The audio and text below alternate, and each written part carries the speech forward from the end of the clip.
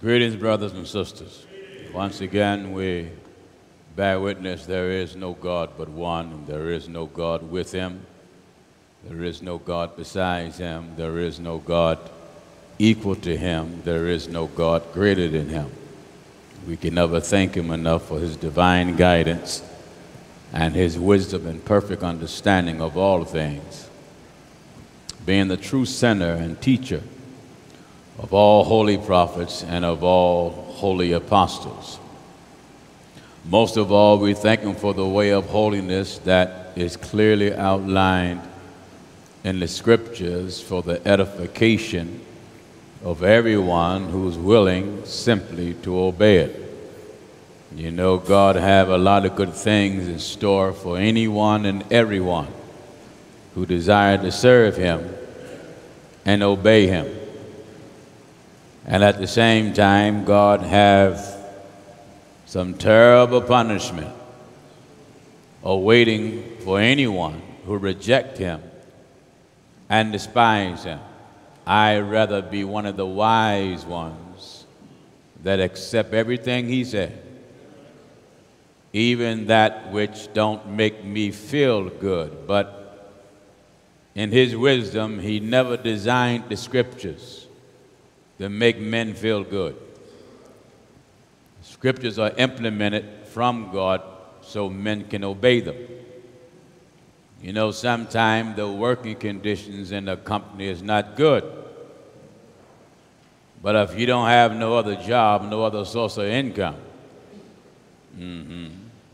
you stay there and work because you want to eat.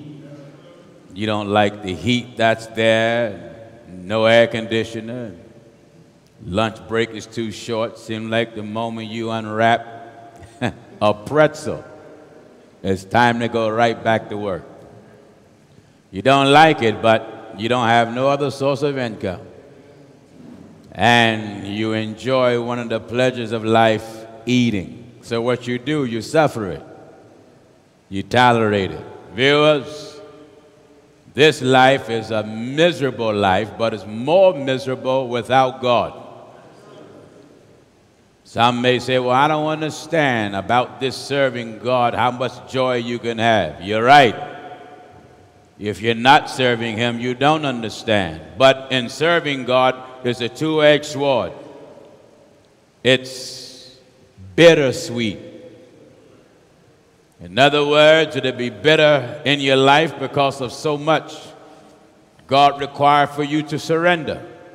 Only God going to tell you to surrender something, give up something.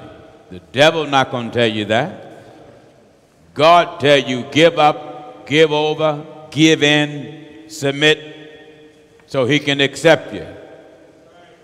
The devil, he said, don't give up nothing, and I will always accept you.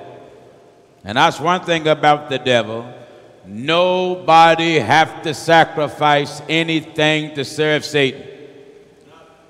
Nothing. You don't have to give up nothing. In fact, because we're born in a world with sin and shaped into iniquity, fashioned in lust, we're already born in the motion of serving the devil. So God come along with a remedy to get us out of that state of just driving for the devil and implement a law and say, well, I believe I'm going to have man to be born all over again. Before that man can really serve me and obey me, I need for him to be born all over again. Go in water and receive the Spirit of God.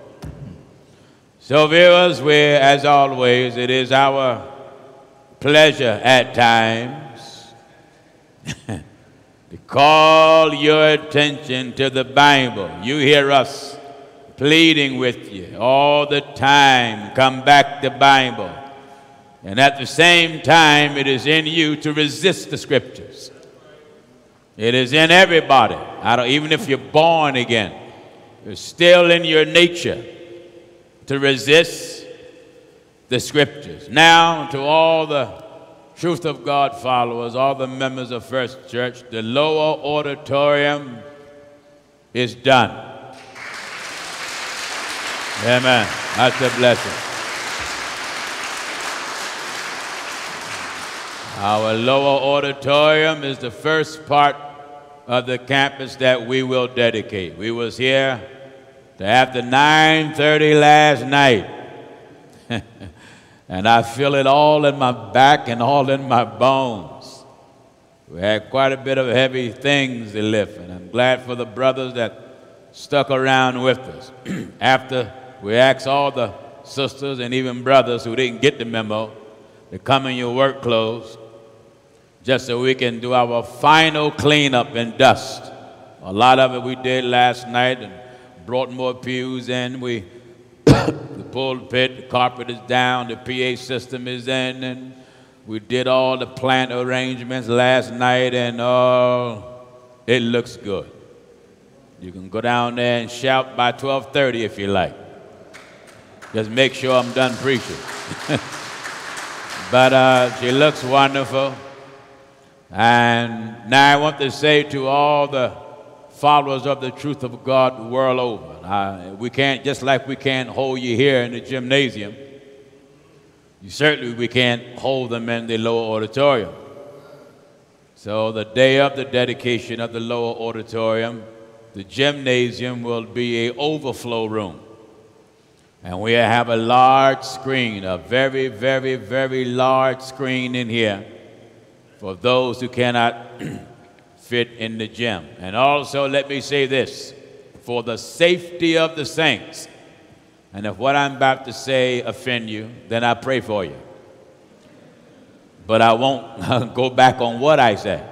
For the safety of the saints and for the safety of the visitors, I have a medical staff that's here in the church, because we have sisters and brothers that are doctors and nurses and all that. So when time, in fact, before dedication service, because the saints are starting to come back, and I've been monitoring things, and this one been reaching out to me that's connected to City Hall and whatnot. And the virus here in Pennsylvania has been dropping. I hope it drops so far until it don't even exist no more, not just in Pennsylvania, but abroad. But not only here in Pennsylvania, but in other parts of the country. And but what I'm going to start doing next Sunday, starting next Sunday, I'm going to have my medical staff, for the safety of the saints, start taking temperatures of different ones that come in. I'm going to ask you to please just be cooperative. It don't take long. And ain't no one going to take a thermostat or whatever, a thermometer, and shove it in your mouth. They're not going to do that. And nobody going to do that. But I'm going to start taking your temperature. So, and that way, we know what to do and how to go about, especially when it comes time for dedication, because there are people who are going to come 2 and 3 and 4 hours early just to get a seat. And because there will be people from many places, I have to resort to this for the safety and the protection of the saints and for one another and for even the sinner. So we will announce when we're ready to dedicate. And you don't have to call. You don't have to contact my secretary. You don't have to email and say when. We will announce when we will dedicate our lower auditorium. I'm telling you, the lower auditorium looks beautiful. The baptismal area, if you haven't chance, if you didn't see it after the first service, you'll get a chance to go in and look at it. Please remember, there are 4 entryways into the lower auditorium. One on Lindley Avenue, and I'm going to ask you to use all of them. So no one have to be crowded. One on Lindley Avenue, one right there facing the parking lot where you see that wall that have those big spheres on them.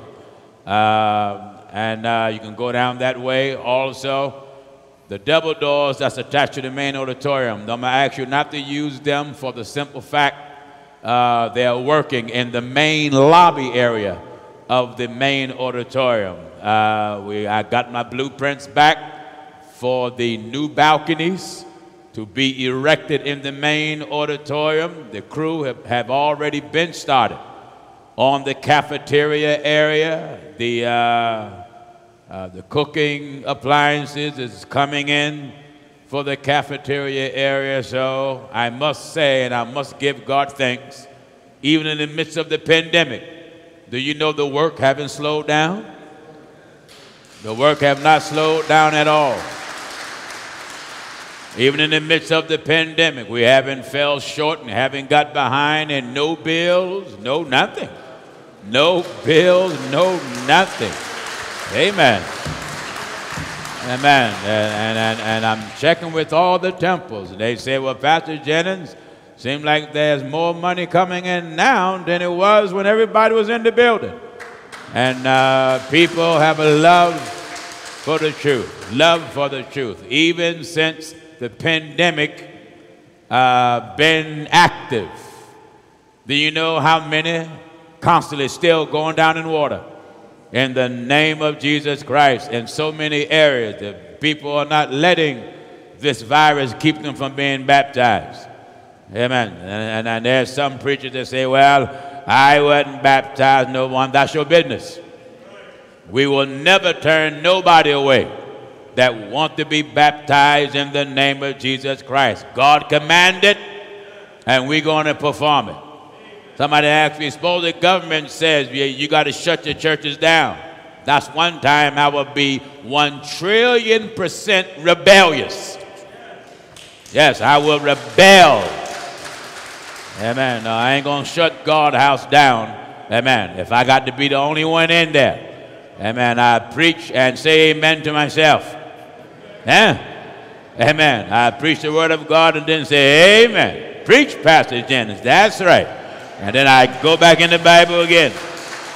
Amen. So, again I say, we respect the rule of law. But when that law start to tamper with the laws of God, right then you're stepping on the wrong turf.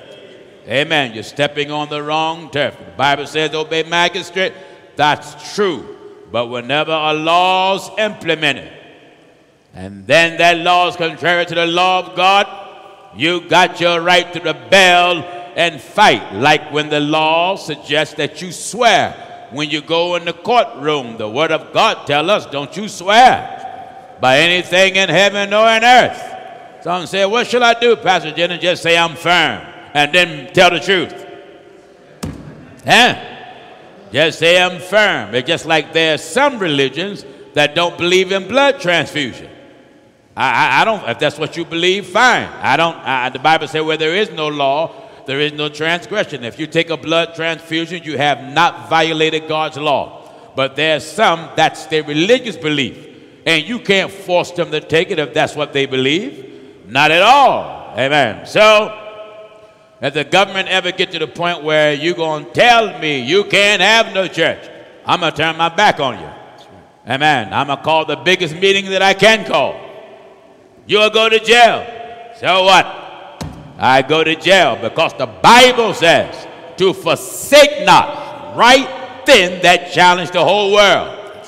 To forsake not the assembly of yourselves together as the manner of some is, but exalt, but he said, but so much the more, and exalting one another as you see the day approaching. So if the government ever said you can't have no more church, I ain't paying you no mind. I'm not paying you no mind. You can throw me in jail and put me under the jail. But you do have some scared saints that is saying, oh, no more church? Fine. Why? Because they don't want to go to church no way. They don't want to go. They'll say right away, well, I sit at home and watch them on YouTube. All right. That's all right, but that ain't good enough. That's right. Because the law of God still looms in the air. That's right. Forsake not. Forsake not.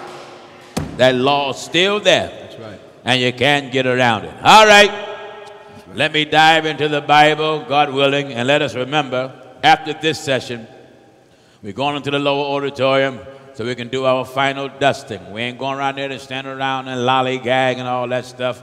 We want to get all that final dusting done and get it in the way and out the way. And and get all things ready. You can get a chance to look in the baptismal area and whatnot, and please, just no need to go try to baptize yourself.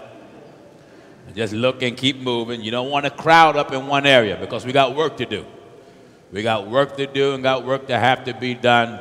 And God willing, I was scheduled to go to Chicago yesterday, but my body was just too tired. We was here from morning to evening, and we worked all day. But God willing, we'll be going to Chicago on Tuesday. We talked to them. They gave us a church there. There used to be a Masonic hall, and they converted it to a church. It's already bought and paid for. I talked to my real estate church agent and told them, you know, contact the people so we can do a title search and make sure everything is clear. And then we get the attorney to transfer everything over to First Church of Our Lord Jesus Christ in Chicago. You'll have a meeting house, and we'll be able to cram you in there and feed you. God be our helper. You know, it's beautiful. In the midst of a pandemic, God still look out for the church. He still looks out for the church. You know, and whoever heard a pandemic and you still make progress? That's only God can pull off something like that. In the midst of a pandemic and you still make progress. And the success, why? Why is this? Because this is not of Pastor Jennings. This is not Pastor Jennings' church. The Lord says that the zeal of the Lord of hosts shall perform this. And this is why the work of God don't stop in the midst of anything. In the midst of anything. When God is in it, I say God, when God is in it, then God Almighty just keeps things moving according to his divine will and his divine precepts. All right, I want the book of Revelation, if you will. I want to work on the importance of hearing God's word. Hearing God's word. I want to greet all of my extended family there in Wisconsin and also Chicago and Detroit and also throughout the state of Indiana and California. I want to greet all of you in Portland, Oregon and state of Washington and Florida and all of the saints on the East Coast, Midwest, West Coast, to all of my brothers and sisters in Canada, throughout all the Caribbean islands. We thank God for all of you too, to all the saints that are in Australia and New Zealand and Sweden and the Netherlands and Great Britain, you that have reached out to us. The gospel is falling and doing a beautiful job there. In Saudi Arabia wants to be baptized in the name of Jesus Christ. The United Arab Emirates wants to be baptized in the name of Jesus Christ. They're pouring out of France and out of Paris and out of Germany. Well, think of it. God is living up to his word. He said, the zeal of the Lord of hosts shall perform this. And then declare he that all nations, all of them, shall flow unto it. It what? His church. It's God's church. And you bear in mind, God's church is built upon Scripture. Let me just say to all of our viewers throughout the entire state of Mississippi. Amen. We found the place in Jackson, Mississippi, God willing, and we are pursuing it. God be our helper. Jackson, Mississippi, one of the major cities there, because I need a large place for Mississippi because we got a large crowd. When I first went to Jackson, Mississippi, we baptized 92 souls. Amen. Most men wouldn't baptize 9 souls in 9 years.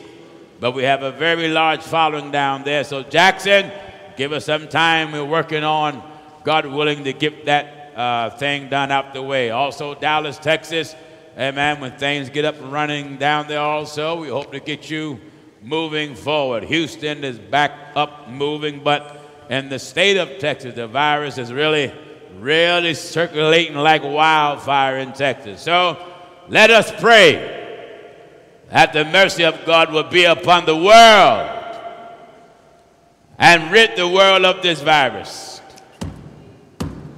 But what I would say is this: out of all the calamity that is going on in the world, man is still hard-headed, still hate God, still reject the wisdom of God, still make fun of God, still make mockery of the words of God. What is it going to take to humble man? Calamity after calamity will have to come upon the earth, and man still won't change. After every calamity hit the earth, you will have some that will turn to God. But everybody? No. When I was a child, remember, and some of you can bear witness that are listening and watching, and you that are here. When I was a child coming up, when it was thunder and lightning, we wasn't even allowed to play. When it was thundering and lightning, my mother and father made us sit down. And they used to say, the Lord is talking. We had to sit down and turn the radios off and turn the TVs off and turn the lights off and whatnot. And some of the older parents would take sheets and cover the mirrors. And man, now fools be out there playing, get struck by lightning, and they lay down and say, oh, what a rush. No fear. This is a sick, sick, sick, sick, sick world. Ladies and gentlemen and viewers, there were 7 churches in Asia. In other words, there were 7 locations of one people. God only had one church, one people, but as we have hundreds upon and many thousands of followers, there's only one body, one church. In the book of Revelation, the Lord our God was seen by the Apostle John. That's right. And the revelation, now, the word revelation means that which have been made known, that which is revealed. John, the brother of James, the son of Zebedee, was an apostle made by hands of heaven, was one of the 12 who walked with Jesus, talked with Jesus, ate with him, handled him, witnessed his death, was among the brethren after the Lord rose from the dead the 3rd day in the glorified state, meaning with the spiritual body. A body that took on the same behavior and the same nature and the same characteristics as the Spirit itself. And standing there being a witness of the resurrection, not only that, he also witnessed the ascension. Witnessed Jesus pass through the heavens.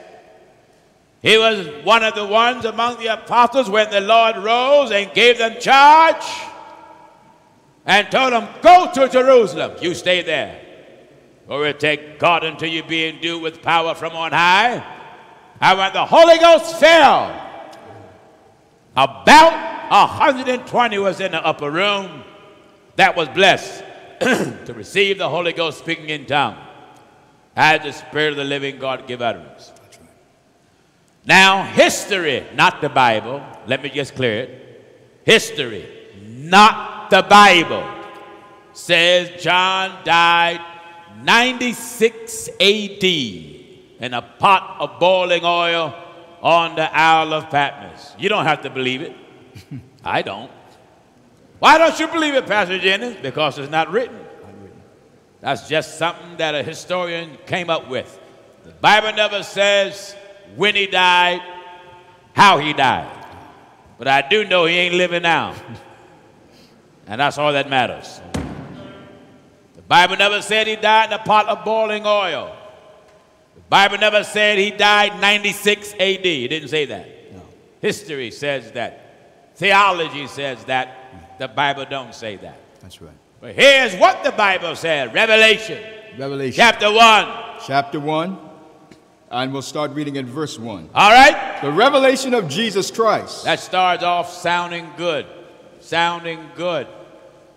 The revealing of Jesus Christ, which God gave unto him, which God gave unto him, to show unto his servants things which must shortly come to pass. yes. And he sent and signified it by his angel unto his servant John, Uh-huh. who bare record of the word of God. Now, John bear record, That's right.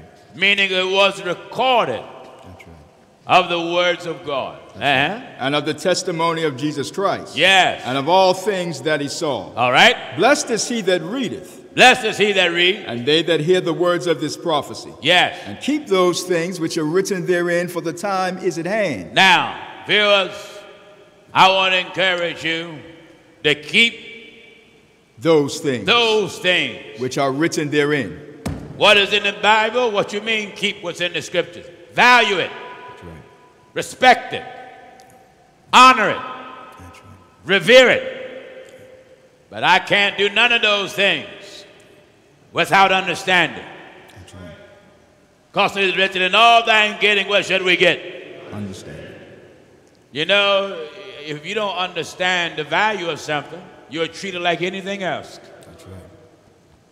If you don't understand the value of the word of the Lord, you are treated like anything else under the sun. That's right. This here is the book of life. That's right. This here is the book of deeds. That's right. This here is the book of wisdom.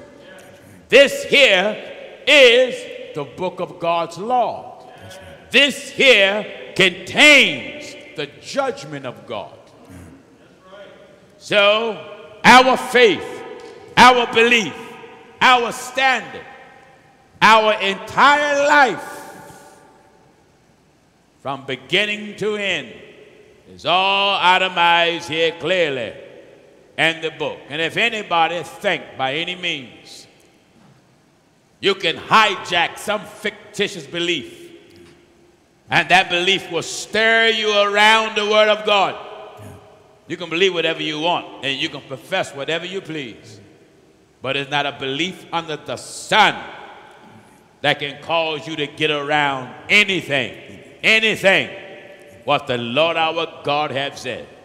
All right. And keep those things which are written therein, Come on, son. for the time is at hand. Yeah. John to the 7 churches which are in Asia. John to the 7 churches that are in Asia. Grace be unto you and peace from him which is and which was and which is to come. Now, is, present, was, past, is, present. That's right. Is, Father, is Holy Ghost. That's right. When he became was, when he gave up his natural life by offering up a natural body on the cross. That's right. Truly this man was Son of God. the Son of God. His natural life, he no longer lived by the natural. That's a past tense life. That's right. What do you mean? Jesus no longer exists in the form of flesh and blood. Truly this man was the Truly Son of this God. man was the Son of God. He was a natural man with natural life and blood in the natural body, but he no longer lived by the natural. But Paul said, in that he liveth by the power of God. That's right. All right. Grace be unto you and peace from him which is and which was and which is to come, and from the 7 spirits which are before his throne. Yes. And from Jesus Christ, who was the faithful witness, and the first begotten of the dead, and the prince of the kings of the earth. Now here you had John begin to describe the Lord. That's right. And he saw the Lord in detail. And I turned to see the voice that I spake want you to with get me. chapter and verse now. Revelation chapter 1, we're at verse 12. All right? And I turned to see the voice that spake with me. I turn to see the voice of who? Of him. Them. Of him. Well, I'm going to believe what the Lord said to the apostle. That's right. Amen. I believe there's only one. I will hold that in the face of everybody. And I turned to see the voice that spake When with the me. Lord spoke to me, I only heard one voice. That's right. Huh? The voice. I heard the voice of one that spoke to me. That's right. This work that we're doing by God's permission all around the world. When God spoke to me over 40 years ago about this work, I didn't hear voices. No. No, I didn't hear no family or group of gods. That's right. Not at all. I heard the voice of one. The voice. Glory to God, glory to God. Someone said, I don't believe that you heard God's voice. It's too late now. Amen. You come way too late. Listen, I heard it over. I heard it over 40 years ago. Wonderful. So you come along now and say, I don't believe it, I don't care. You may not believe my suit is blue. What do I care? Huh? Your unbelief ain't going to change the color. No. Lord, our God spoke to me. If God didn't speak to me, I wouldn't be doing this. Especially this time of year. It's summertime. Huh? Amen. It's summertime and it's Father's Day. Amen. That's right. Brother, and I'm pretty sure us men, right, we can find other things to do other than sit in a church with masses on. Amen. Glory to God. We can find other stuff to do. That's right. Amen. We'll be right out there like many of these young folk who's on a break for school in the pool and spreading the virus everywhere. Amen. Are you getting what I am telling you? That's right. But I had a real visions, plural, from God. So I can identify with what the statement that the apostle said here. And I turned to see the voice that spake with me. I turned to see the voice that spake with me. That spake with me. And being turned, I saw 7 golden candlesticks. Now I want to itemize this and take it apart, viewers. I want to itemize it and take it apart. I want to take it apart. I saw 7 golden candlesticks. Golden candlesticks. That's right. Now, viewers, as I said on many occasions, I'm one who loves history. All kind of history. When you study the history of Egypt, the Egyptians did not have the alphabets like what we have here now. They didn't have that. But they told their history in pictures and symbols. And those pictures and symbols were called hieroglyphics. Even in the Word of God, they used symbols. Images. And without knowledge of what these things represent, you won't get what it's talking. That's right. Now here you had, the Bible says what? And I turned to see the voice that spake with me, and being turned, I saw 7 golden candlesticks. God using symbols, images.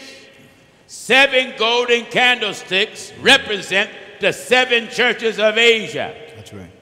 Why was it called golden candlestick? Golden means precious. You don't need a candlestick if light is already there. That's right.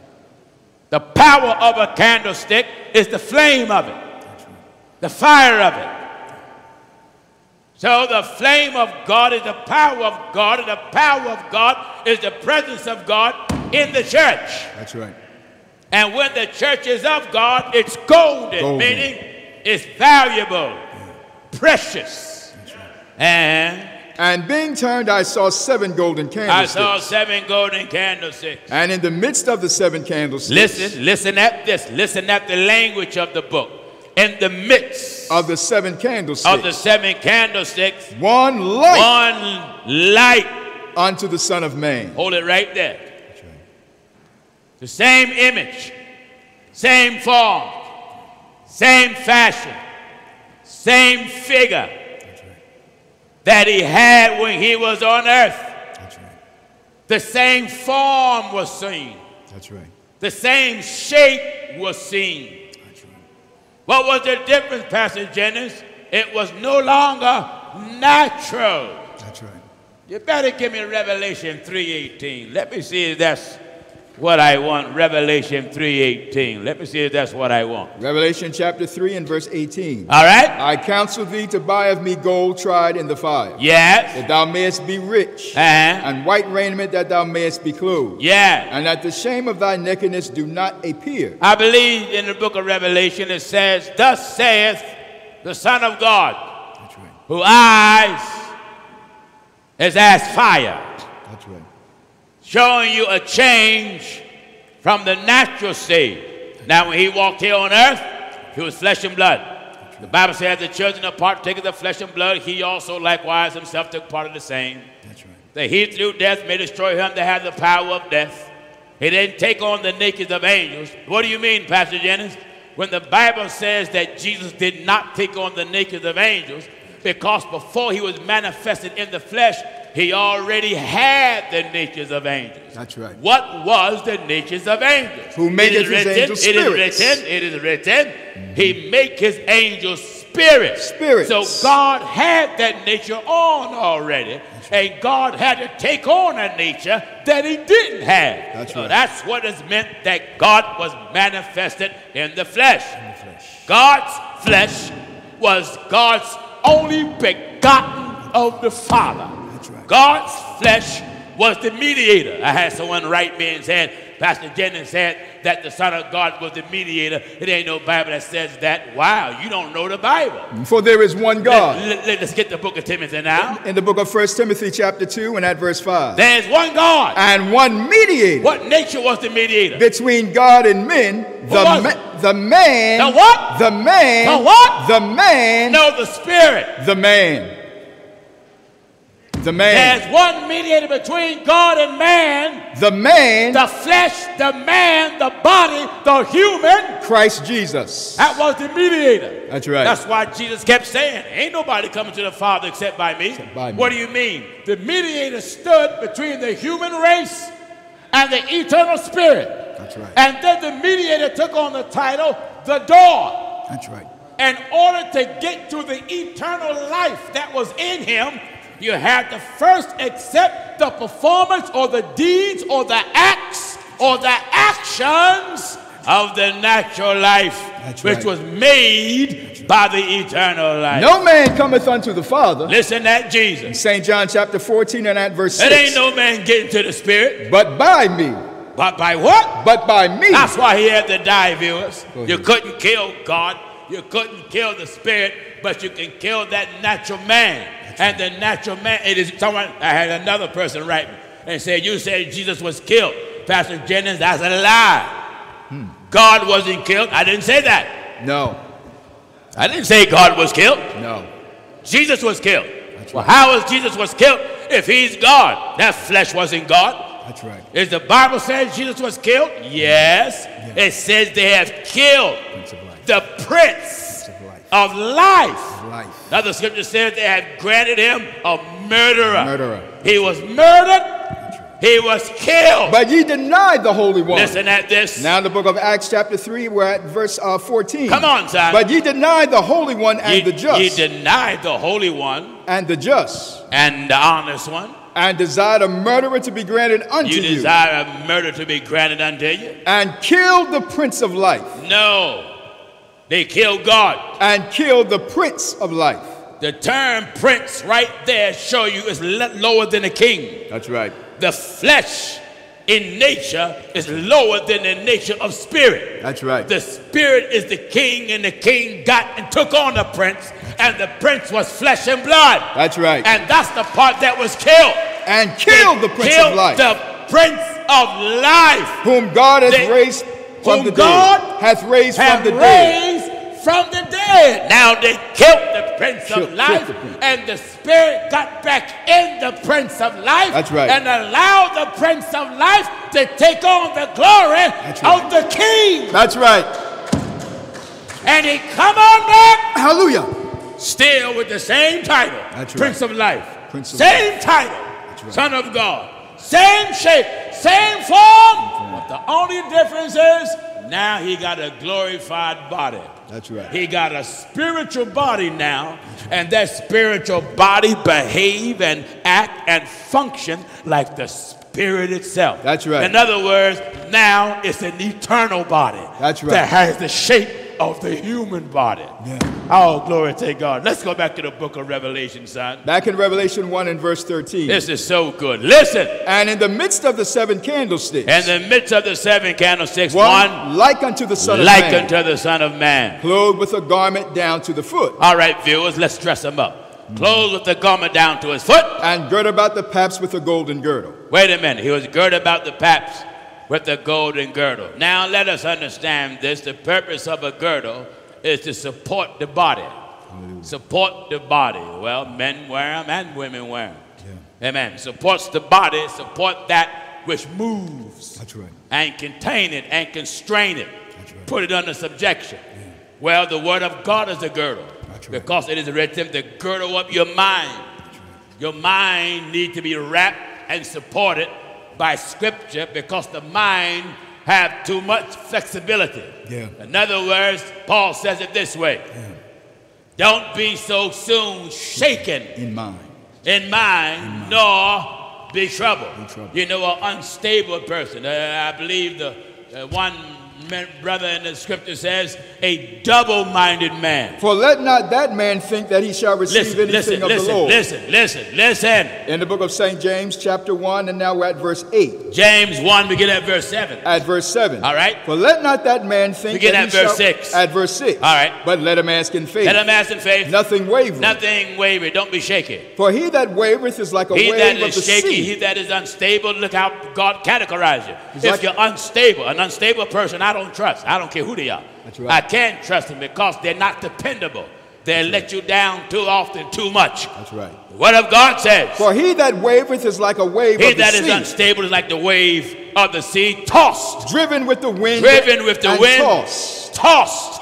That's what many folks are mentally and emotionally. Yeah. They are tossed. They are back and forth with God, back and forth with church, back and forth with serving God. They know the way of God is right, but because they lack stability and lack soundness, the elements of the world have them tossed. For let not that man think. Don't let a person like this think that he shall receive anything. That you won't get anything of the Lord. A double-minded man. Here. James 1 and verse 8. A double-minded man is unstable. And how much? In all his ways. I don't care if you're a man or a woman. That's right. When you double-minded, you're unstable. When you double-minded, you can't be trusted. That's right. Because you'll talk out of both sides of your mouth. That's true. Double-minded. One thing about God, that's why God manifests himself in the flesh. And then that flesh was stable in mind in serving God. That's right. And until the Apostle Paul recommended by God permission. Let this mind be in you. Do you hear in the 2nd chapter of the book of Philippians? And at verse 5. Let this mind be in you. What is God doing? Making a mental recommendation. That's right. God knows that our mind is messed up. That's right. Our mind is full of foolishness. That's right. And the Holy Ghost thinketh no evil. Amen. But our mind corrupt. Oh, yeah. Wicked, ungodly, think foul things about others. That's right. We're looking at a person's face, some folk, and can't stand them. It's true. Think all type of evil about them. If we just hear something about somebody, don't even know them. That's true. Sometimes we rush to judgment right away because who the person is that told them, and right away they say, well, they come from a good source. But if that good source says something about them, they say they lying. That's true. That's right. They say right away, oh, they lying. That's right. Come on, son. Let this mind be in you. What? Let this mind be in you. Let this mind. Human family, I want to encourage you to get the mind of Jesus now. That's it. Jesus, the Son of God, had a mind of submission.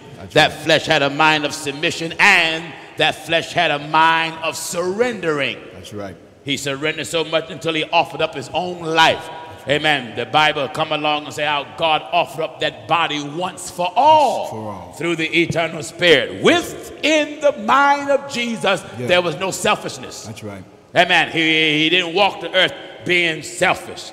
The nature of God is spirit, and the nature of God is not a selfish nature. And when the Son of God walked earth, flesh and blood, neither was he selfish in his deeds and in his acts, nor in his life. That's right. Let this mind be in you. Have this mind.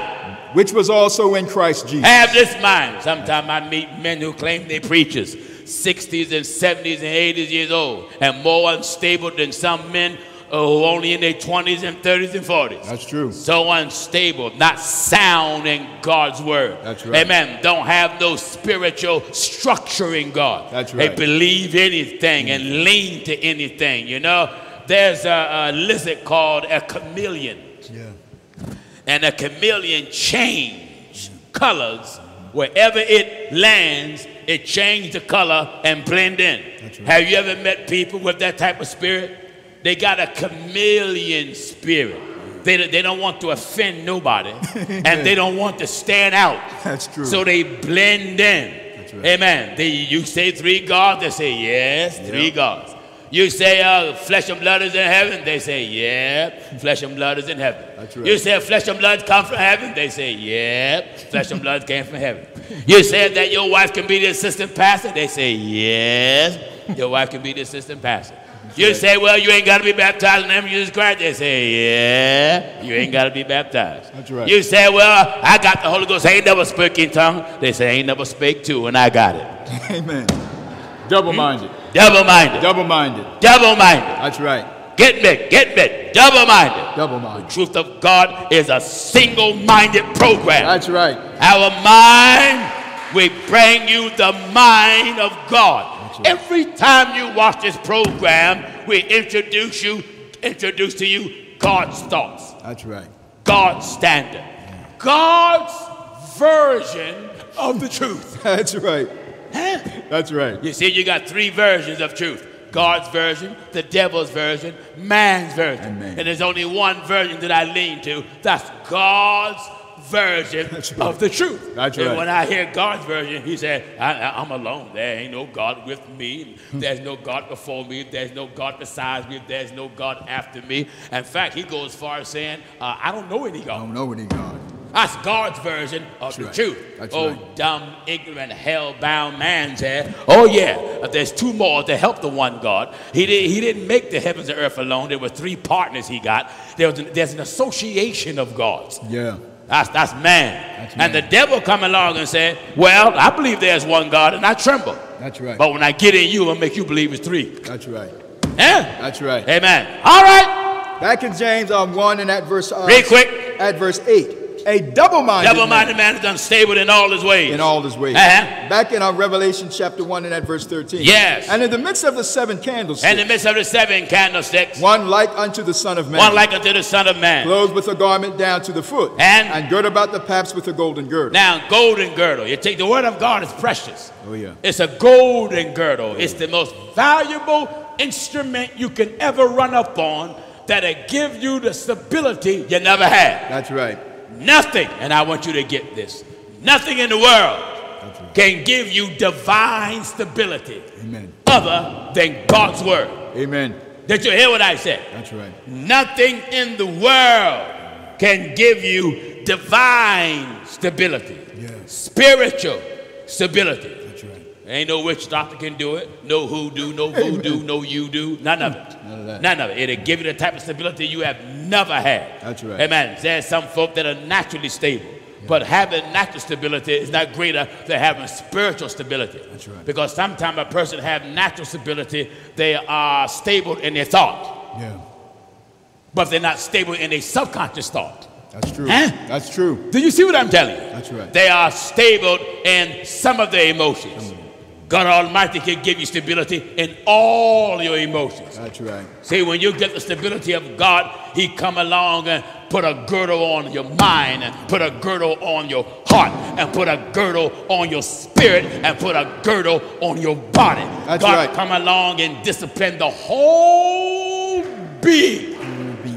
There ain't a source in the world that can give you that type of stability, but God and God everlasting word. Right. Well, you may want to know, how do I get this type of stability? He that hath the ear to hear, let him hear. You got to hear a stable message that create a stable man and a stable woman. That's right. And you got to submit to the spirit of stability. That's right. What is the spirit of stability? The spirit of stability is the Spirit of God. That's right. You see, God preached stability all through the scriptures. Thank God that when he brought that message and gave it to the apostles, amen. And when the apostles said, touch not, that's the message of stability. Yeah. Handle not, that's the message of stability. Right. Don't let your feet be quick to run into mischief. Right then, he's controlling where you go. That's right. And where you can't go. That's right. Close your eyes from seeing evil. Having stable eyesight. That's right. Stop your ears from hearing about blood. Right. Having stable hearing. Ain't nothing bring that type of stability like God can. He come, you see the word of God come along first and break you. Yeah. Ain't nobody need a cast unless a bone is broken. Mm-hmm. So God come along and beat you with the word. Amen. Beat your will. Amen. Break you. And then once he break you, he come back and heal you. Yeah. And while he's healing you, he have you encased in his word like a cast. That's right. So your mind can get mended right. That's your heart can get mended right. Hallelujah. Your spirit can get mended right. That's right. And your body, glory be to God, can get mended right. That's right. You try to do this on your own, you will fail. That's right. You will fail. Anybody think they can do this on their own, they have already failed. Already. All right. And in the midst of the seven candlesticks, chapter and verse. Revelation 1 and at verse 13. In the midst of the seven candlesticks. What is it? One like unto the Son of Man, and clothed with a garment down to the foot. Yes. And girt about the paps with a golden girdle. His head and his hairs were white like wool. His head and his hairs were white like wool. What? As white as snow. His head and his hairs was white like wool, white as snow. His head and his hairs was white like wool, white as snow. Right then, you're going to find them that's fighting for God being black. We'll see it right there. You see that, Pastor Jennings? What race of people got woolly hair other than black people? That's right. Well, tell me this. What race is God of? Amen. What race is God of? That's right. God is of no race. No. God is before race. That's right. The Son of God come from the tribe of Judah. Judah. That's right. His flesh did. Yeah. His flesh was the son of David. That's right. His flesh was Jewish. That's right. The spirit that was in that flesh, which is Jehovah, God, I am, that is of no race. No race. For the spirit have no ethnic background. That's right. Until the Bible says, without father. Without mother. Without mother. Without descent. God without descent, having neither beginning of days nor end of life. Right. So yes, I agree that the Son of God, the Son of Man, was Jewish, come out of Abraham's seed, and come from the house of David, and come from the tribe of Judah. But the Spirit of the living God is not a Jew. No, no. The Spirit of the living God is not African. Oh, no. The Spirit of the living God is not European. No. The Spirit of the living God is not Hindu. No. The Spirit of the living God is not from Poland. No. Or from Australia. That's right. Someone say, well, where's the Spirit of God from, Pastor Jennings? Hallelujah to God. The Spirit of the living God is from everlasting. That's right. Ah! From everlasting. Until the word of God says, from everlasting. Everlasting. To everlasting. To everlasting. Thou art God. Thou art black. Amen. Thou art black. Thou art God. You better hear me. Thou art white. Thou art God. Thou art Spanish. Thou art God. From everlasting to everlasting, thou art God. Thou art God. So God is of no race. Right. What John was looking at here was not describing the ethnic background of God. No. Not at all. Oh, no. The word of God was using symbols. That's right. Images. Yeah. In your language, hieroglyphics. That's right. So you can understand the spiritual side of God. That's right. The hairs, listen at this. In Revelation 1 and verse 14. His head and his hair. His head and his hair were white like wool, as white as snow. It's not dealing with the texture. No. Of his hair. No. It was dealing with the color. That's right. Because to point out two things. Point out two things. The head of his head was white like wool, as white as snow. Wool is one texture, snow is another texture. Wool is one texture, snow is another texture. It point out the color. The color. His head and his hairs were white. Was white. Like wool. Like wool. As white. As snow. You see that? That's right. It compared the color of his hair to the color of wool.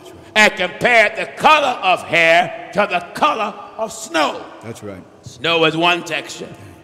Wool is another. That's right. So it's not talking about God had woolly hair or Jesus was walking around with woolly hair. It ain't talking about that. No. The importance is on the color. Read it again. His head and his hair. His head. His head. Head. Amen. Now many of you just focus on hair. Right. Many, you got a head, but everybody don't have hair on the head. That's right. Huh? That's you right. overlook that? His head. His head. And his head. Mm-hmm. If you remove the hair, the Bible points out the head. Head. That's right. And then it points out the hair after. His head. His head. And his hairs. And his hairs. Were white like wool. Was white like wool. As white as snow. Huh? Do you see that? Amen. Snow is one texture. Wool is another. That's right. Amen. Snow shows you the change of climate.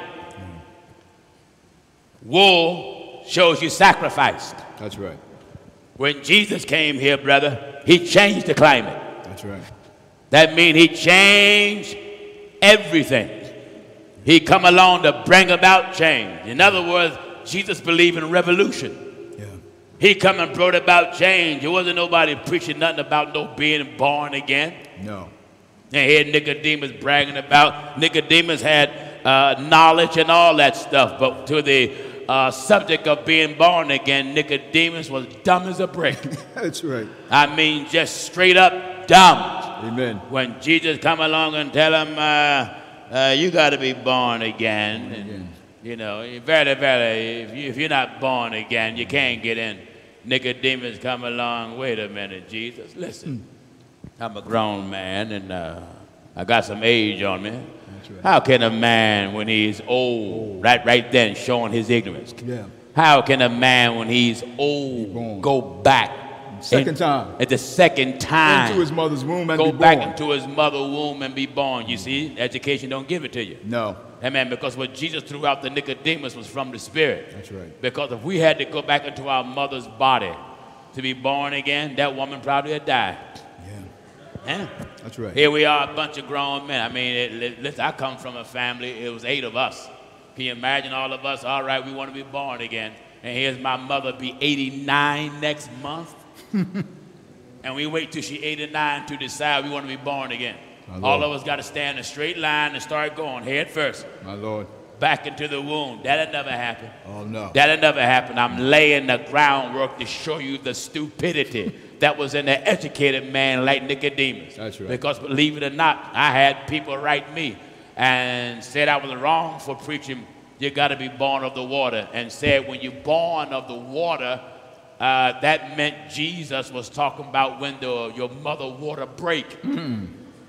My Lord. What was that? That was the Nicodemus syndrome. That's right. That's all that was. That's right. That was the Nicodemus syndrome. Now, and I had other fools. I had other fools tell me, well, Pastor Jennings, we don't recognize our first birth. You too deep for me. Right. How can you walk around if you don't exist? Your first birth, what brought you here on the planet? That's right. You see, that's when you're so deep, you're fools. You're That's ignorant, right. you're blind, you're deaf, you're dumb. You're a hellion. That's right. Only a hellion don't recognize the first birth. If you don't recognize the first birth, how can you talk? Amen. How can you walk? Amen. Why are you speaking? Right. How did you get a name? You got people, you got preachers that preach this. we don't recognize the first birth. You don't recognize your first birth? How you have a birthday? Right. Stop trying to be deeper than the Bible. That's just right. come on back to the Bible. That's right. And just govern yourself according to the Bible. That's it. Amen. So when he come along, and here the hairs of his hair was white like wool. As white as snow. As white as snow. Wool represents sacrifice. That's You right. know, he was the Son of Man, was called Lamb of God. The next day, John seeth Jesus. Listen at this. In the book of St. John, chapter 1, and at verse 29. And then now I want to go in more detail that wool represent him being offered up, cut off. I want to go to the book of Isaiah with that and show you how he was brought. That's right. All right. So St. John chapter 1 and verse 29. The next day John seeth Jesus coming unto him. Yeah. And saith, Behold the Lamb of God. Behold the sacrifice of God, which taketh away the sin of the world. Now, the reason why he was called Lamb of God, because in the Old Testament, I believe you had Aaron, the high priest, and the sons of Aaron, Ithamar, Eleazar, Abihu, and Nadab, the sons of Aaron. And Aaron was the high priest, and when they offered the sacrifice, they had to get a sacrifice that did not have a spot or blemish and had no flaws. Right. And then the priest would lay his hands upon the head of the sacrifice and confess his sins and the sins of the people upon the sacrifice. Right. That sacrifice or that goat was an example or representing the death and the offering up of Jesus, the Son of Man. That's right. And after the high priest will confess his sins and the sins of Israel upon the goat, then a fit man, That's right. meaning a qualified man, will come and take the goat, lead the goat away, which represent the taking away of the sins of the people. That's right. Now you bear in mind, even though they went through that motion, nobody's sins was taken away at all, because back then those performances was just a shadow of good things to come. Right. And the good thing that was to come was Jesus himself. That's you better give me the 53rd chapter, if I'm correct, of the book of the prophet Isaiah. Chapter 53, we'll start at verse 4. Real quick. Surely he hath borne our griefs. He hath borne our griefs. And carried our sorrows. Carried our sorrows. Yet we did esteem him stricken. Yes. Smitten of God and afflicted. But he was wounded for our transgressions. Jesus was wounded for your transgression. He was bruised for our iniquities. Jesus was bruised for your iniquity. The chastisement of our peace was upon him. Chastisement of our peace was upon him, and with his stripes we are healed. We are healed. All we like sheep have gone astray. Look here. All of us was like sheep without a shepherd. We have turned everyone to his own way. And that's the way men are now. That's right. They're going after their own way. And the Lord hath laid on him the iniquity of us all. Right then, to show you the separation of the nature of human and divine. That's right. God laid upon him. The Spirit laid upon the sacrifice. The Spirit laid upon that flesh. The Spirit laid upon that body the iniquity of everybody. That's just right. Like the priest laid his hands upon the head of the goat and confessed his sins and the sins of the people upon the head of the goat. Yeah. And the goat took the blame of what the people done, but the sacrifice itself done nothing. That's right. Jesus didn't do the wrong. That's right. He took the blame. And the Lord hath laid on him. Laid it on him. The iniquity of us all. The iniquity of everybody. He was oppressed. He was oppressed. And he was afflicted. He was afflicted. Yet he opened not his mouth. He didn't retaliate. He is brought as a lamb to the slaughter. Brought as a lamb. He's brought as a lamb to the slaughter. And what else? And as a sheep before her shearers is dumb. As sheep. As a sheep before her shearers is dumb. Before her shearers are dumb. Now, when you go and shear a sheep, you remove the wool off of them. That's right. Amen. Right. That fella get those clippers and he removed the wool. That's right. Thank God. So when the Bible said the hairs of his head was white like wool, white as snow, thank God the Spirit had to come out of that wool. That's right. You see, wool covered the sheep. Yeah. Amen. And that flesh wasn't nothing but a covering for God to work in. It was a veil. That's right. Thank God until the prophet said, verily, thou art a God that hidest thyself. And the apostle Paul addressed that flesh as a veil. As a veil. He addressed that flesh as a veil. Right. He said he consecrated a new and living way through the veil. That is to say his flesh. That is to say that wool. That is to say that body. That is to say that son. That son. Do you get what I'm telling you? And as a sheep before her shearers is so dumb. he come along, the hairs of his head. White like wool. White like wool. White as snow. White as snow. All right, what else we have here? And as a sheep before his shearers is dumb. Go back to Revelation. Come on, son. Back in Revelation chapter 1 and at verse 13. All right. Verse 14. His head and his hairs were white like wool, as white as snow. Yeah. And his eyes were as a flame of fire. I remember many years ago when I didn't even have half of the following like we have now. I was preaching in New Orleans, Louisiana. Amen. And there was a fellow that rose up. They were contending that God was black and God had God eyes, supposed to have been red or brown, and that's what they was contending for. And I asked the fella, I said, where it is in the Bible that God had red eyes or brown eyes. And he got the scripture right here that William's about to read. Listen at this. And his eyes were as a flame of fire. Now, and when he read that, he really thought he had something. He closed his Bible up, hit the Bible. He said, God's eyes is red just like mine. I told him, I said, your eyes is not red unless you drunk. That's it. Yeah. That's right. Now let me dissect this and break it down and just put all the Bible together with it. That's right. The Bible says this. And his eyes were as a flame of fire. Listen at the language of the Bible. The Bible at no time says his eyes were red. No.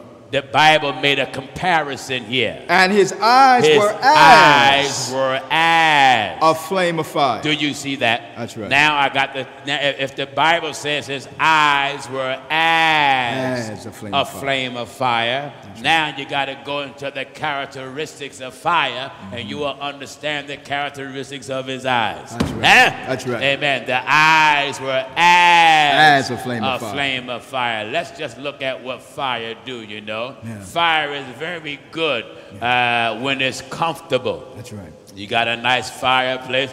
You sit in front of a fireplace long enough, that thing make you so drowsy and sleepy. But if that fire go beyond the fireplace and start climbing up the walls and the ceiling, you're going to be wide awoke. Yes, you will. You're going to run for your life, hollering, right. Screaming. Right. Eyes like a flame of fire mean the God of heaven is a consuming fire, and that same God of heaven, he is a comforter. Now, in the days of the prophet Elijah, thank God in the book of Kings, I want you to stay with me and follow me real good. The prophet, amen, he ran up on Baal prophets because they were many. And they built the sacrifice and whatnot, or rather built the altar and offered it so they can offer up the sacrifice. And they called on Baal from morning to the time of the evening sacrifice. Didn't get no answer. Right. And the prophet Elijah, he mocked them. He said, call on your God. Maybe he's on a journey. Right. Maybe he's somewhere out taking a walk. Maybe he's asleep. Right. Listen at this quickly. In 1 Kings 18 and verse 27. All right. And it came to pass at noon that Elijah mocked them. Yeah. And said, cry aloud. Cry loud. For he is a God. You that's praying to three gods, that's what I'm telling you. Cry loud. Cry loud. Maybe one of them fellas will hear you. Right. Either he is talking. Maybe he's talking. Or he is pursuing. Maybe he's chasing something. Or he is in a journey. Maybe he's on a journey. Or peradventure he sleepeth yes. and must be awake. And they cried aloud and cut themselves after their manner with knives and lances. All right. Till the blood gushed out upon them. Then what? And it came to pass when midday was past. And they prophesied until the time of the offering of the evening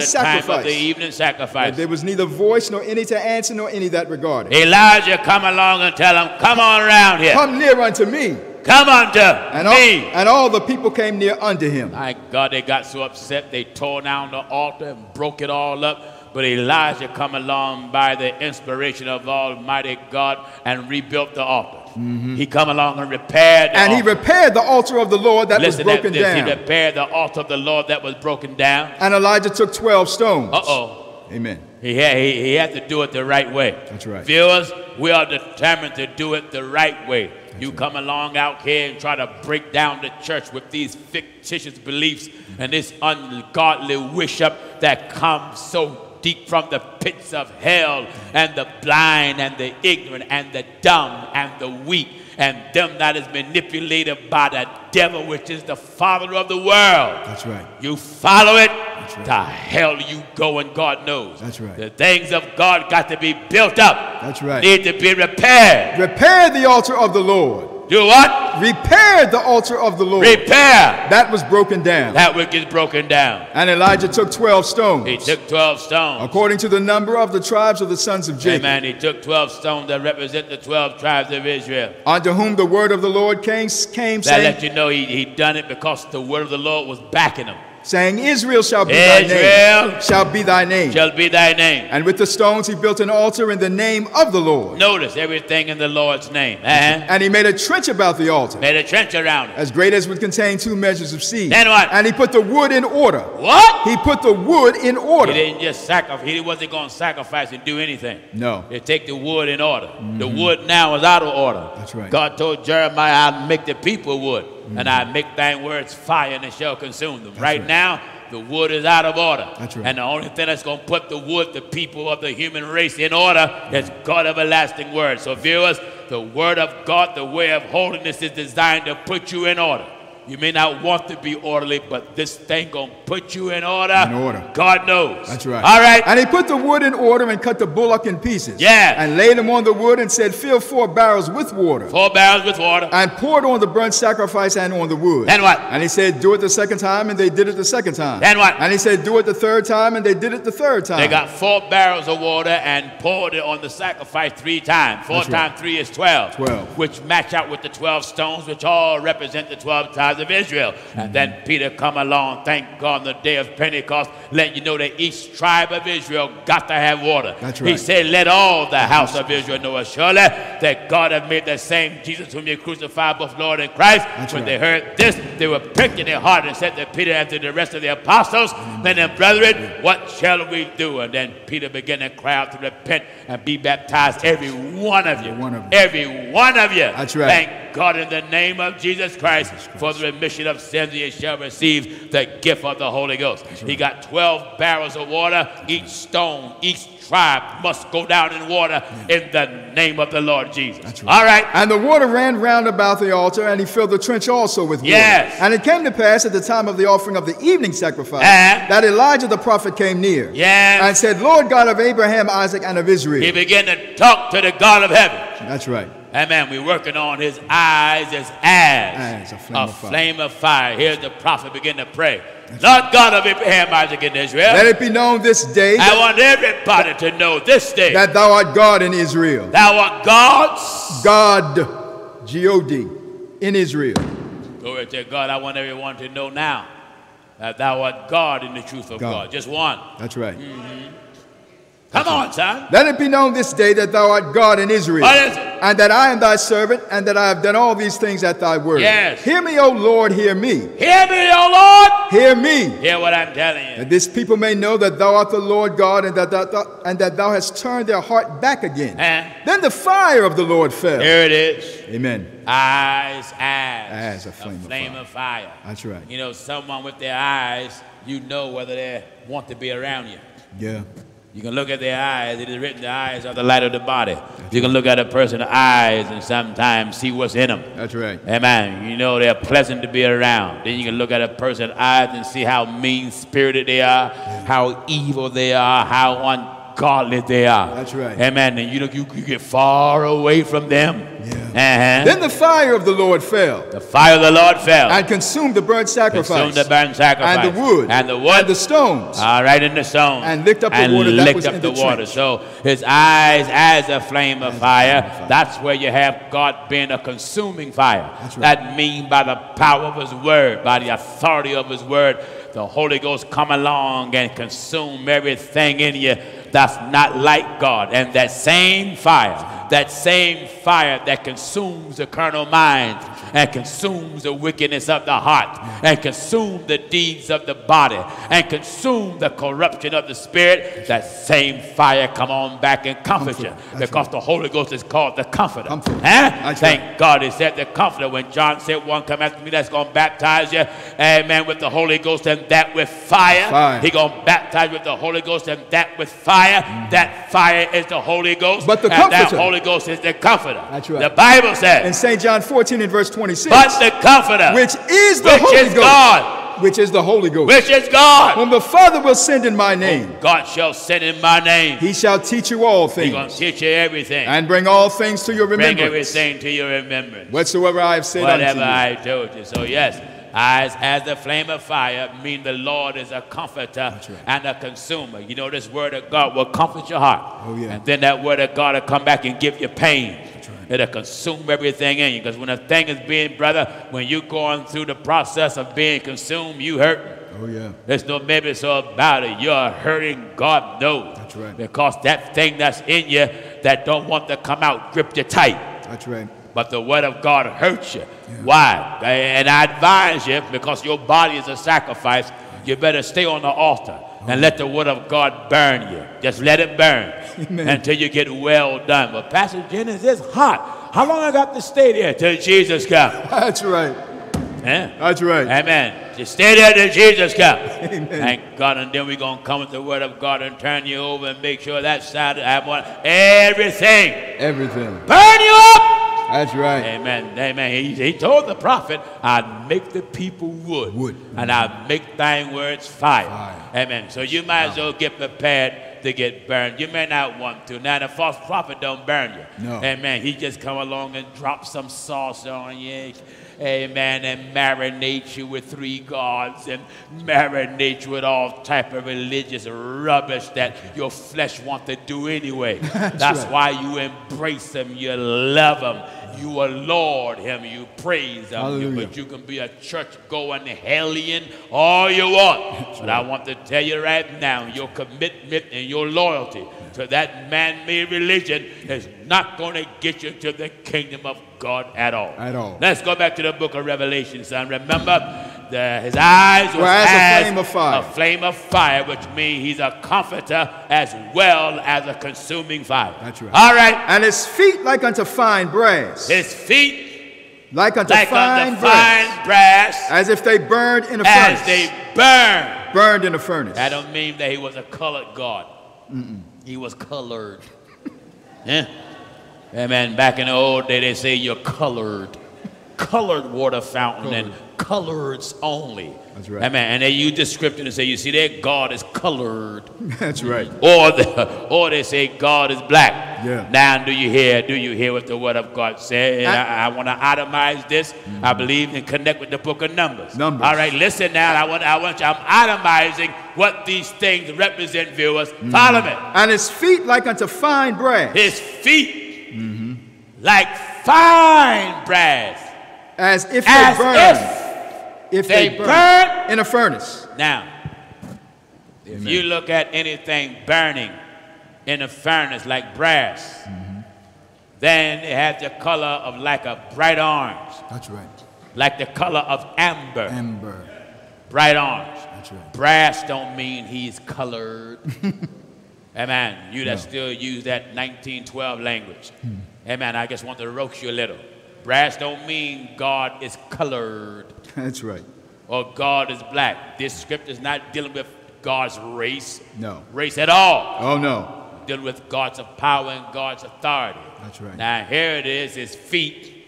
Like unto fine brass. Like unto fine brass. As if they burned in a furnace. As if they burned in the furnace. Brass means he's a God of deliverance. That's right. That's what that means. That's right. Someone said, what? Yes, brass means he's a God of deliverance. In the book of Numbers. In the book of Numbers, thank God there was an Old Testament prophet, my God, who was the most humblest man of his time. That's right. By the name of Moses. That's right. Amen. And God dealt with Moses. That's right. right. Moses had so much authority given to him from God until he spoke under the inspiration of God and began to tell us that God shall raise up a prophet like me. Like me. That's right. They say that prophet that's going to come going to be like him. That's right. And then he said, him shall you hear. Glory to God in all things. Well, who was that prophet Moses was talking about? He was talking about the coming of Jesus. That's right. He wasn't talking about the coming of no bishop. No. Not the coming of no elder. No. Not the coming of no apostle. No. So any man come tell you that when the Bible says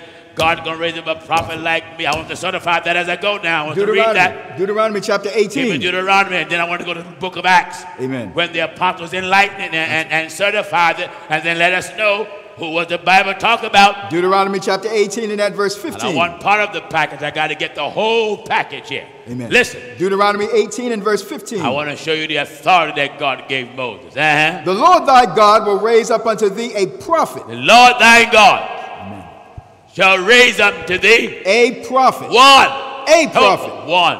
Only one is going to fulfill this scripture. That's right. Only one. A prophet. Coming that's going to, it ain't me. Nah, it ain't Pastor. Pastor Jenny, you that prophet, I think you that prophet that Moses spoke about. You think a lie. That's right.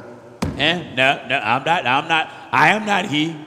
You better look for another. That's right. Are you the one? No. You better look for another. That's right. Glory to God. That's right. The Lord thy God. The Lord thy God. Will raise up unto thee a prophet. God, you see, an honest man. Yeah, that's even if God sent a man, that man better be careful.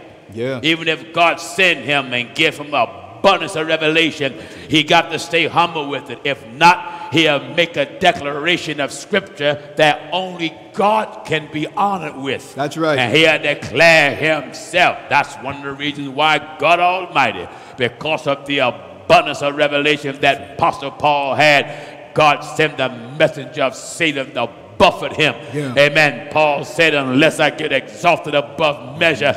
Amen. So God allowed that to be to keep Paul under subjection. That's right. When God, one preacher said, when you get the revelation of God, it can't get you exalted. That's not the truth. That's not the truth. Oh, yes, it can. That's right. Why you think God allow a messenger of Satan to buffet Paul? That's and right. Paul told you because of the abundance of revelation. You can be a man of God. God called, God sent, predestinated before the foundation of the world. That's right. And then allow yourself to get exalted and declare a scripture is talking about you and it's talking about God only. That's right. Jesus only. That's right. And I want everybody to hear and give chapter and verse again, son. Deuteronomy 18 and verse 15. All right. The Lord thy God will raise will raise up unto thee a prophet. I want everybody in the world to hear me. In case your bishop, your son of Sam, your demonic devil in the pulpit is up there now saying that when Moses spoke this, he was talking and your bishop said, I'm that prophet who Moses spoke about. Here, Pastor Jennings now.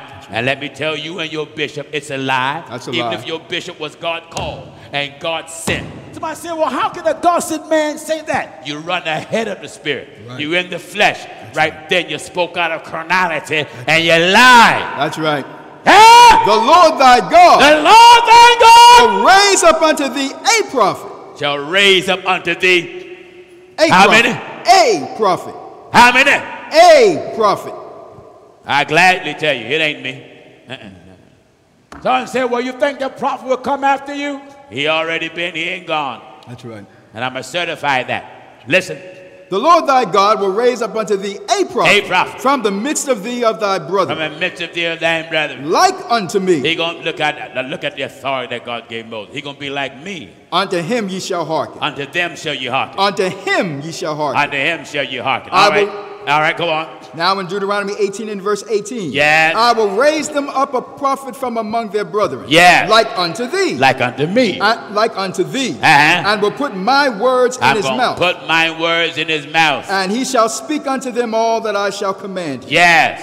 And it shall come to pass that whosoever will not hearken unto my word, yes, which he shall speak in my name, I will require it of him. All right, now let's see who was this prophet that the Bible is talking about here. Now in the book of Acts chapter 3, we're at verse 22. You see where the devil slip in and try to tear down the altar? Amen. The devil try to tear down the altar. And listen, I want everybody to hear me, that do not exempt a God-called, God-sent man. If he become careless with the Bible, he allowed the devil to slip in and start to tear down, even though God sent him to build up. If he take his eyes off God, he'll start to tear down the very thing that God sent him to build up. Go ahead. That's right. Get me? That's right. I'm warning you now. I'm warning you. That's right. I'm warning you. You better take heed. Amen. I don't care if you got so much anointing that you walk around on your toes like someone do ballet and quote Acts 38 on your big toe. But when you come back down flat-footed on the earth, you better land right here in that book. In the book. The Holy Ghost said. Now in the book of Acts chapter 3, we'll start at verse 20. All right, begin at verse 18. At verse 18. Listen. But those things which God before it showed by the mouth of all his prophets. Yes. That Christ should suffer. That Christ would suffer. He hath so fulfilled. Uh-huh. Repent ye therefore and be converted, that your sins may be blotted out. Yes. And the times of refreshing shall come from the presence of the Lord. Uh-huh. And he shall send Jesus Christ. Wait a minute. Amen. Glory to God. Amen. What's the subject? Jesus Christ. He shall send. He shall send Jesus Christ. The Bible said he shall send Jesus Christ. Which before was preached unto you. Which before was preached unto you. Whom the heaven must receive until the times of restitution of all things. Yes. Which God had spoken by the mouth of all his holy prophets. What did it say there? Which God had spoken by the mouth of all his holy prophets. Of all his holy messengers. Since the world began. Since the world was. For Moses truly said unto the fathers. Moses truly said about this Jesus. A prophet. A prophet. Shall the Lord your God raise up unto you. Raise up unto you. Of your brethren. Of your brethren. Like unto me. Like me. Him. Like me. Like me. Like me. That's right. Him shall ye hear in all things. Shall ye hear in all things. Whatsoever he shall say unto you. Whatever he say to you. And it shall come to pass that every soul which will hear not that prophet shall be destroyed from among the people. Well, someone say, well, how was Moses and Jesus alike? I'll be glad to show you. That's right. When Moses was born, that's right, a proclamation was sent out by the king at that time. Kill all the male children. When Jesus was born, that's right, Herod sent out the proclamation. That's right. Kill all the male children. Yeah. Amen. And then the angel of the Lord appeared to Joseph and said, take the woman and the child and flee to Egypt. Why? That it might be fulfilled, a son shall rise out of Egypt. Here comes Moses, rising out of Egypt to lead a people out of bondage. Here comes Jesus, come along, being raised up of God to lead a people out of spiritual Egypt or lead a people out of sin. Moses fast 40 days and 40 nights. Jesus fast 40 days and 40 nights. Here comes Moses talk, thank God, to the burning bush. A bush represents that which is natural. The burning represents that which is divine. Here comes Jesus, bless God, being a natural plant or representing a natural plant until he said, I am the true vine. Hallelujah to God, the true vine. True vine. And my Father is the husbandman. That's right. Meaning my Father, which is the Spirit, that's the fire. That's right. That's the anointing. That's hallelujah. Glory to God. That's the thing that got me burning. That's right. Amen. I just want to straighten that out. So if there's any bishop, any so-called apostle, any elder, I don't care if he's so deep, you read the Bible in hell over the weekend. If you read the Bible right in hell over the weekend and then come out in time enough for your morning service. My Lord. If you say you were that prophet, and if you say you are that prophet, that's right, even if you're God sent, you lied. That's right. Yeah. For Moses truly said unto the Father. The Bible says Moses truly said to the Father. A prophet. A prophet. Shall the Lord your God raise up unto you of your brothers. There ain't a man of God under the sun can take this credit to himself. That's right.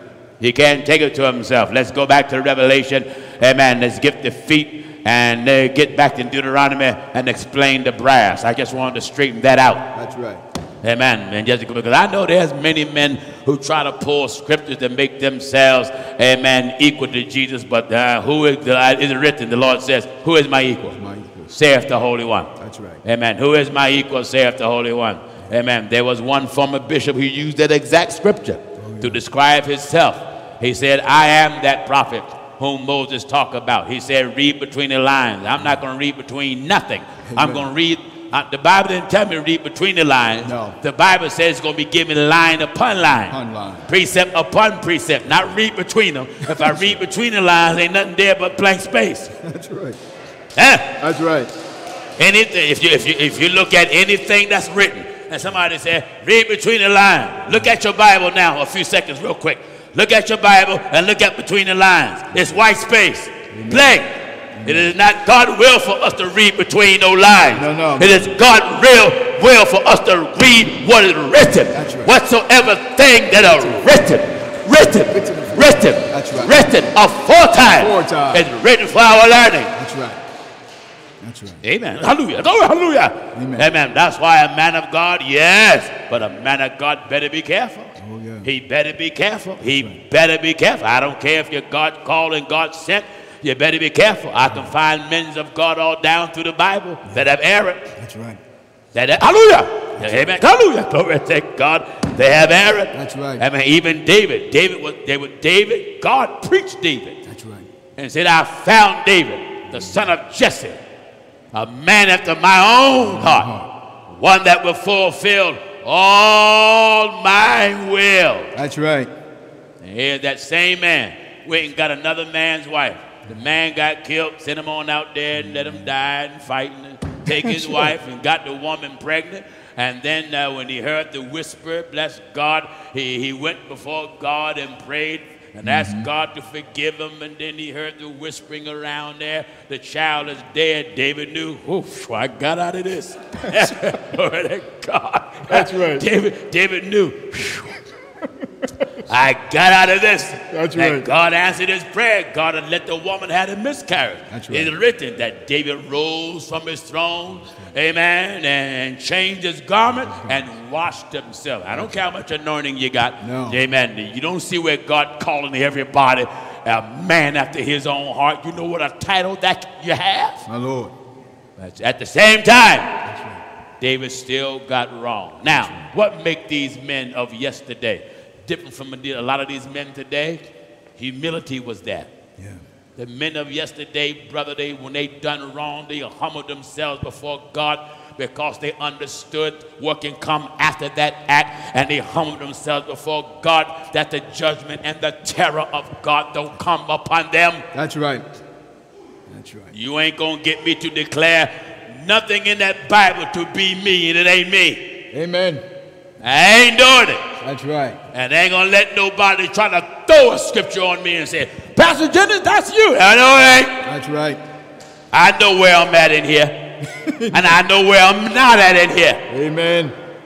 I don't need your help to show me where I'm at in here. I know where I'm at in here. Let every man abide in his calling. What? Let every man abide in the same calling. You better give chapter and verse for this. 1 Corinthians chapter 7 and at verse 20. The Holy Ghost said. Let every man. How much? Let every man. You can jump and shout and jump across chairs, and I don't care nothing about that stuff. Hold your hands over your ears. You can preach laying on your back if possible. Amen. Lay on your back and preach and put your heels up in the air like a baby about to have his diaper changed. I don't care. That's right. That's right. Can you imagine that? Can you imagine that? Some fella's supposed to be so much anointing, he laying on his back with his feet up in the air like his mom about to change his diaper. Amen. You can roll around and scream and holler like you have agony. I don't get more care about that at all. Because the only thing interests me, I'm coming right back to Bible. That's it. I'm coming back to Scripture. That's right. I respect any man that God called and God sent. But if that man deviate from the Word of God, and I look at the Word of God and see that deviation just as clear, I believe in calling a spade a spade. That's right. Now, the mistake that the human family have made is believing that a man of God cannot get wrong. That's It ain't right. no Bible teach that lie. No.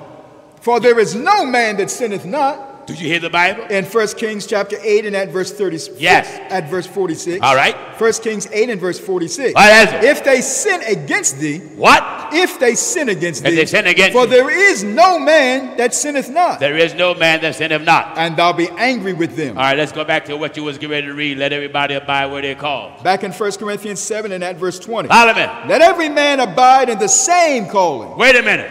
Amen. Let every man abide in the same calling. Wherein he was called. Wherever you was called, stay there. That's right.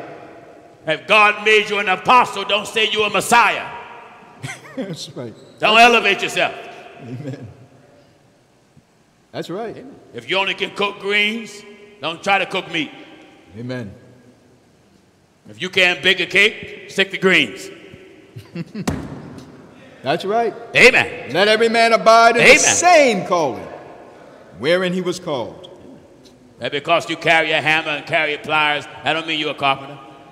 Give chapter and verse for this. 1 Corinthians chapter 7 and at verse 20. Now the child, and like I said before, my father here have his hammer and pliers and whatnot working in the house. Well, I wanted it. I thought that, you know, that's what you're supposed to do. That's the man thing. My father went and bought me my tool set. They all were plastic, though. And I remember he was working in the kitchen, and he had his hammer hitting the pipe.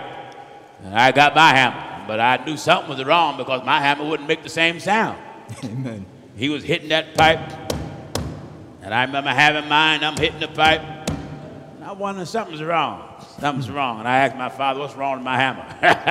He said, ain't nothing wrong with it. Your hammer ain't real. And right then I realized I was duped.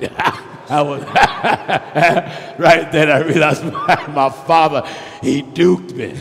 I wasn't ready for the real hammer. That's right. Amen. Glory to God. Viewers, God had made me a preacher, and I got a real hammer here. Oh.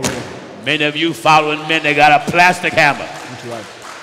Many of you following men, they got a plastic hammer. Yeah. That's why it don't sound the same.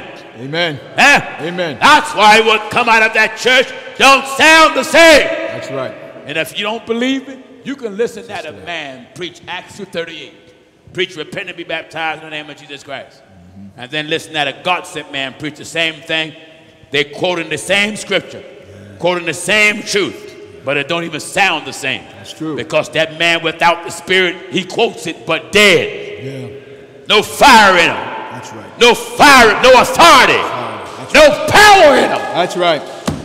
Hallelujah. Glory to God, none at all. All right, go back to the book of Revelation. We're covering quite a bit of ground here. Back in Revelation chapter 1 and verse 15. All right. And his feet like unto fine brass, as if they burned in a furnace. All right, let's go to the book of Numbers, if I'm correct. Numbers chapter 21. I want to show you that brass means that he's a deliverer. That's right. Brass don't mean he's colored, and it don't mean that he's a black god. That's no, right. It don't mean that at all. All right, follow me in your Bible. Numbers chapter 21, we're at verse 6. Yes. And the Lord sent fiery serpents among the people. Now, Israel was hard-headed. Them Israelites was some stubborn, hard-headed, carnal-minded, wicked, rebellious people. Yet they were the children of God. That's right. Just as hard-headed as that devil, God will deliver them from one thing.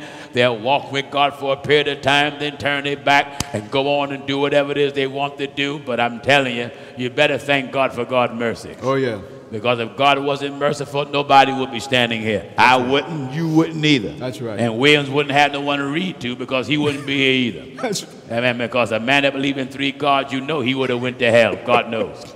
Huh? That's right. All right, come on, Williams. And the Lord sent fiery serpents among the people. I want to show you what brass means. God sent fiery serpents. And they bit the people. They bit the people. And much people of Israel died. Yes. Therefore the people came to Moses and said, we have sinned, for we have spoken against the Lord and against thee. Now the people transgressed. Yeah. They spoke against God, and God sent fiery serpents upon the Israelites as a form of punishment. That's right. Pray unto the Lord that he take away the Pray unto the Lord that he take away the fiery serpents from us. And Moses prayed for the people. Moses prayed for the people. And the Lord said unto Moses. Now God gonna give Moses instructions. Make thee a fiery serpent, and set it up upon a pole. Yes. And it shall come to pass that every one that is bitten when he looketh upon it shall live. I want you to make a fiery serpent, put it on a pole, and whoever look at it, they'll live. And Moses made a serpent of brass. Oh. Right. Moses made a serpent of brass. And put it up upon a pole. And put it up on a pole. And it came to pass that if a serpent had bitten any man. Now, if the fire, it came to pass that if anybody that was bitten by the fiery serpent. When he beheld the serpent of brass. When he beheld the serpent of brass that Moses was instructed to make. He lived. He will live. That's right. Now, in the natural, if a serpent bites you and inject venom, a lot of time the doctors get venom to counteract venom. That's right.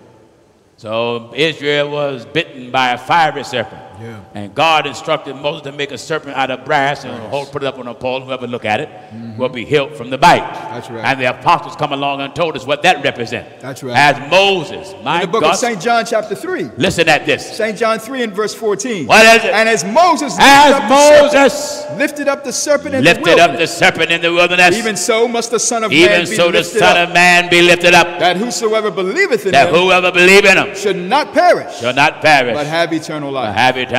Now here we were bitten by the fiery serpent. And that fiery serpent was Satan. That's why it takes fire to fight fire. And here come the Lord Jesus Christ was up on the cross, and you had to look unto him. That's why the book says, look unto me and be ye saved all the ends of the earth, for I am God and there's none else. For healing, you had to look to Jesus. For deliverance, you got to look to Jesus. For power or prayer being answered, you got to look to Jesus. So just like they had to look to the serpent to get healed from the bite, we have to look to Jesus so we can get healed from our bite. And we was born in the world with sin and shaped into iniquity and fashioned in lust, and the only thing that's going to get us out of that state is the power of God himself. All right, back in Revelation, real quick. Back in Revelation 1 and verse 15. And his feet like unto fine brass, as if they burned in a furnace. Brass means he's a deliverer. All right. And his voice as the sound of many waters. As the sound of many waters, meaning he speaks with authority. You know, when God talk, you're going to hear. Oh, yeah. When God speak, God going, you going to hear. That's right. God have a way of making you hear. That's right. God don't care how tough you are. You know, I meet some people so arrogant, so self-righteous, and so self-centered. That's all right. That's all right. Be a hellion on earth. God have a way of humbling you, Miss Thing. That's right. Mr. Man, God will humble you. He'll touch anything. Oh, yeah. Make you lose your job. Make you lose your house or your apartment. That's right. Strip you buck naked. Yeah. Make you lose your clothing. Take your husband away. Oh, yeah. Take away your wife. Take away your children. That's right. Take everything until you got to fall down and wish up him. That's right. What is that? And his feet like unto fine brass, as if they burned in a furnace. And his voice is the sound of many waters. God speak with authority. All right. And he had in his right hand 7 stars. Wait a minute. He had in his right hand 7 stars. 7 stars. 7 stars are the 7 angels sent to the 7 churches of Asia. That's right. Why is it called 7 stars? Stars, that which shows itself at night. Yeah. You can't see the sun, but the stars reflect the sun that you can't see at night. Right. Well, the preacher represents the star because God set him in the midst of a dark time. Yeah. I don't mean nighttime, but in the midst of an evil, wicked, and ungodly people. So the 7 stars are the 7 angels sent to the churches of Asia, and angel means messenger.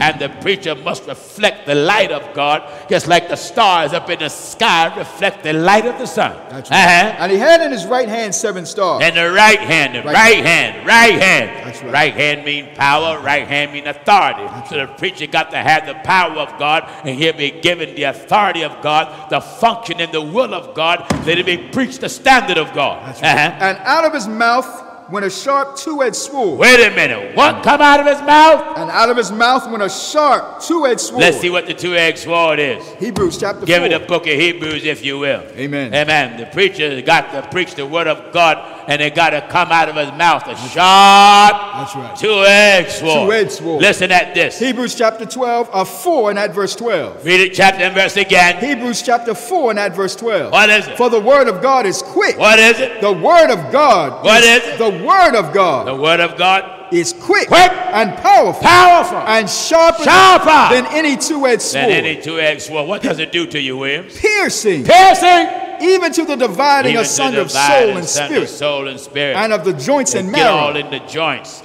And is a discerner of the thoughts. It knows what your heart feels. And intents of the heart. It does what? And is a discerner of the thoughts and intents of the heart. They know what you're thinking. That's right. And they know what you feel. That's right. All right, go back to finish up Revelation now. Back in Revelation chapter 1 and at verse 16. And out of his mouth went a sharp two-edged sword. Out of his mouth come the sharpness and strictness and power of his word. And his countenance was as the sun shineth in his strength. His power. Amen. God, great power. That's right. Amen. I believe one scripture talk about his coming, how he would destroy them with the brightness of his coming. And when I saw him. When I saw them. When I saw him. We only see one. That's right.